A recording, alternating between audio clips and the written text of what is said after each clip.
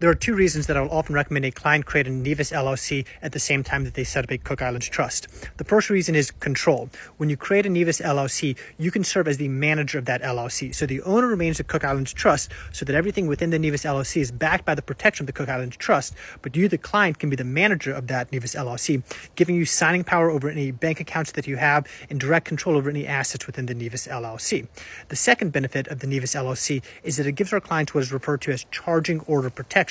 This means that if a client gets sued and somebody puts a lien up against that Nevis LLC, the individual holding that lien is not able to reach in and take assets out of the LLC. They can merely wait for a distribution. So we'll have the client withhold distributions. Then each year that LLC grows in value, the individual holding that charging order has to pay taxes on the growth in that LLC, even though they're not getting distributions. In addition, the individual managing the LLC, you, the client, can pay yourself a salary. Also, in Nevis, after 3 years, a charging order expires. Plaintiff attorneys, they do not want to get paid in charging orders. They want to get paid in cash. And if you can tell somebody suing you that you can delay paying them, potentially indefinitely, they're going to be at least willing to entertain the settlement offer that you present to them.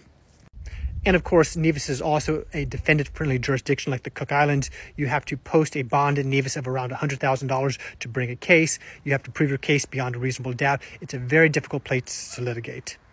I will add that this strategy works very well pre-litigation and also works somewhat during litigation.